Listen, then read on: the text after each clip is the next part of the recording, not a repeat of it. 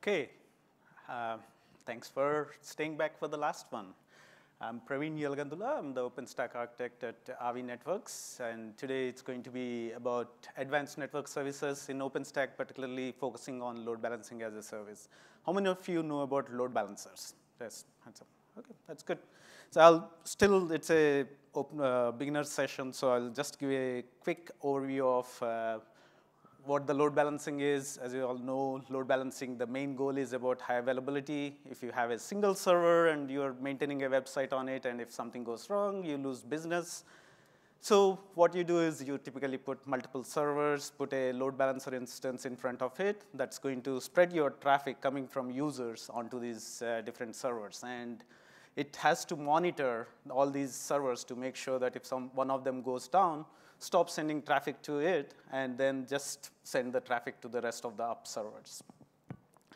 Now, for high availability, you don't want just one load balancer, you want two of those.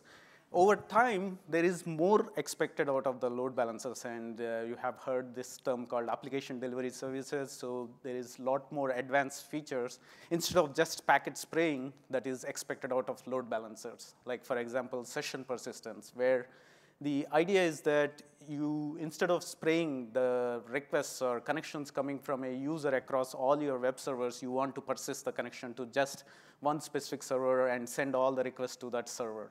And if you have another user, you basically send it to another server for better load balancing.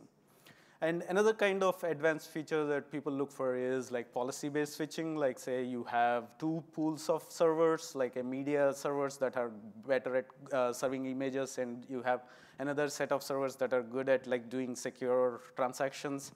Then if you have like somebody browsing images, you want to send that traffic to the media servers, and then somebody, once they switch to the cart or checking out, you want to switch to the secure servers. Now, notice that these all come at on the HTTPS, so secure transactions. And the load balancer, to be able to do that, has to do the SSL termination, right? So otherwise, it won't be able to look into the packets too. And another reason people want SSL termination on the load balancers is this is a nice place to implement all your enterprise policies. For example, SSL v3, you may not know that it's like broken, so you don't want to use it. So you can put a rule there that don't use SSL v3 and use only TLS v2. So there are a bunch of these kind of advanced features that are applicable to L4 to L7 load balancing that's are expected out of load balancer. Let's switch to what's there in OpenStack today in terms of the LBaaS APIs. So LBaaS version 1 API was introduced in Grizzly time. It was a very simplistic model. There is just a concept of pool that has a set of member servers. Those are IP addresses that are part of the pool. And there is a VIP, which is both IP and a port on which the application would receive traffic. And there is a health monitor that will be used to monitor the pool members. Unfortunately, the simplistic model didn't have support for multiple ports, whereas most of your HTTP applications run on both port 80 and 443. And it didn't have the support for SSL termination, no policy-based load balancing, so pretty simplistic model. The open source community or LBaaS team worked on making the next version, LBaaS version 2 model, which is better. Like, it has a deeper model, more complex. So there is support for multiple ports, and these are called listeners. There is a top-level load balancer object, which is the virtual IP where the traffic is received. And also, there is the support for SSL certificates, the TLS containers, and so on. And then there is support for policies too, L7 policies. So the LBaaS version 2 APIs are much better than LBaaS version 1 APIs. However, still the current APIs still have several limitations. Like, if you want to use UDP, then you can't, the LBaaS version 2 API doesn't support it. There is limited SSL support and lack of custom health monitoring. I'm not going to go through the details. You can look up later. So that's about APIs. So we have come along a long way in terms of API evolution, but still there is something more that needs to be done. Now, moving on to how those APIs are implemented in OpenStack. So I'll quickly go through a couple of different implementations that are common. The one is like the reference implementation using HA proxy, where there is one HA proxy per load balancer instance running on the network node in your OpenStack. The problem is that it's basically not very scalable. And like if you have north-south traffic that goes like that, and if you have east-west traffic that needs to be load balanced, it has to come all the way to the network nodes and go back. So overall, it's not very scalable. And also this solution doesn't have any inbuilt high availability, so you have to do something more. And it's best effort tenant isolation, because all those HA proxies are running on the same node. And if that goes down, you basically lose the HA. And also, they are sharing the same resources. So this is not like really an enterprise-grade solution. The other typical solution that people have is based on the appliances. Like if you have hardware-based load balancers, they typically put on next to your OpenStack. And then you basically, the north-south traffic, when it comes into the OpenStack, goes to the boxes, and goes back. And similarly, the east-west traffic has to do that traversal too. And these boxes, because OpenStack can have different underlays, these boxes have to plug into the overlay and understand the protocols, the underlay protocols, to be able to communicate with those hosts. Overall, it's a pretty complex and expensive solution if you want to put the boxes outside. In contrast, the best architecture is a service VM architecture. So the idea is that in contrast to the left side of legacy, where you have load balancers outside, on the right-hand side, you have the next generation service VM-based architecture, where you have a controller, and it creates these data plane engines called service engines within the OpenStack, and those do the load balancing. So it's a software-based solution that scales well with your OpenStack installation. The project in OpenStack, Octavia, that's the OpenStack LBaaS project.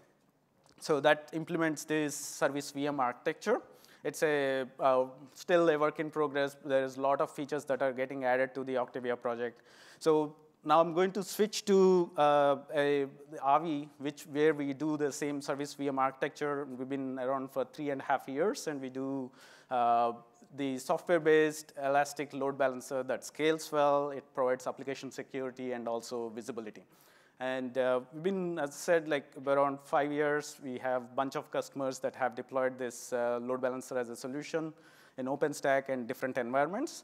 So to quickly go through the architecture, we basically take the traditional box-based designs of load balancer, we break them apart, and we separate out the control plane from the data plane, and then distribute the data plane, which is basically these service engines, those small entities, and distribute them onto the compute itself, like whether it's on a bare metal or in a VMware and VM environment or in a container environment, or it could even run in the public cloud. And our solution is this single central controller that can work against multiple clouds. And we orchestrate against all kinds of orchestration frameworks for installing it and for using it. Like it works in OpenStack, VMware, or AWS, and so on and so on. And the other thing that we do is we have built-in visibility and analytics, so that gives key insights on how well your applications are behaving, for which the traffic is flowing through our service engines. For the OpenStack integration, our Avi controller talks to different OpenStack components like Nova, Neutron, and we integrate it into Keystone. So you have the same tenancy model in Avi. And we create the service engines per tenant, or you can have shared mode for doing the load balancing.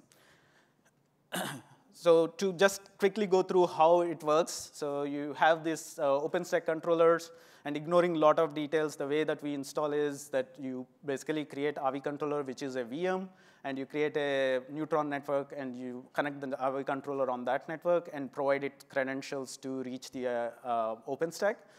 And if you have a user that has 2 servers and they want a load balancer service, what Avi controller does is it talks to the Nova and creates these service engine VMs and plugs them into the right network by talking to the Neutron. So that when there is a traffic for which that needs to be load balanced, service engine attracts the traffic, and then load balances it to the servers that are where the traffic needs to be load balanced to. And note that the Avi controller dynamically creates these service engines as many as needed based on the traffic and to meet the performance guarantees. And this is all done by the Avi controller, like it's the brain for doing all this stuff. And if you have like multiple tenants, we will basically create multiple service engines so you have strong isolation. And because of this model, this service VM architecture, we have very flexible deployment models. Like if you have tenant 1 and tenant 2 and those kind of service engines, we have models where service engines can be created in the context of tenant projects itself, or we can have all these service engines in a separate tenant. And we can even share the service engines across multiple tenants. And these are the kind of things that are still missing in the reference implementation today. And we have had like this solution provides all kinds of flexible deployments.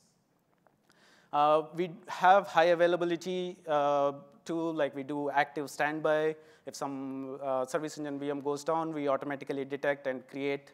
We have active, where you can have multiple service engine VMs, and we will split the traffic across them and basically take care of making sure that creating more engines as needed. And we have N+1, N+M high availability models too. And other thing that I mentioned was elastic scale. So when you have traffic coming and the traffic increases, on the fly we create more service engines so that we can start to handle the traffic. And that way, you can basically have a true elastic solution. We are fully integrated into Horizon, so your users don't need to go to a separate UI. We'll just log into Horizon, and in the load balancers panel, you start to see AVI, and you also get, like, for their applications, get deep analytics, deep visibility into how well the application is doing. So to summarize, AVI has several advantages in OpenStack. It's an elastic load balancer with integrated analytics. We are 100% API driven. It's a distributed system that scales well. We do it up to 4 terabits per second is what we have experimented with, 12 million SSL transactions per second. And we are fully integrated into Keystone for multi-tenancy, and we provide deep visibility and app insights.